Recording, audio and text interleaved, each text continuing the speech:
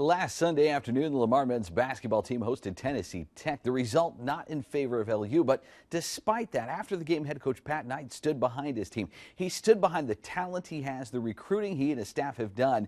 Well, Big Red has just one win so far this year, but they have the same conference record as every other team in the SLC. Southland play is when the Cards need to win, and that's still almost 2 weeks away.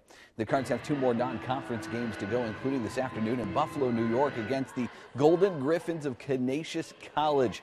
Cardinals came out shooting well from the floor in this one here. Anthony Holliday with a nice fake gets his man to jump, then goes right to the rack, getting the bucket over their big man.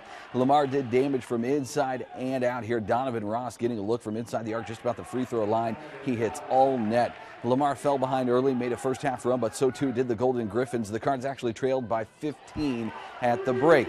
Shooting not really a problem for Big Red. Donnell Mitten here on the outside drops in a big shot for three there. What hurt the Cards were the turnovers. 19 turnovers Lamar committed. It led to 20 Canisius points. Octavius Green led Lamar with 15 points. Nimron Hilliard added 14. In the end, though, the Cards dropped their seventh straight. 87-74 the final. Lamar now 1-10 overall on the year, and they've got one more game at Colorado State next Saturday before Southland Conference play begins January 2nd at SFA.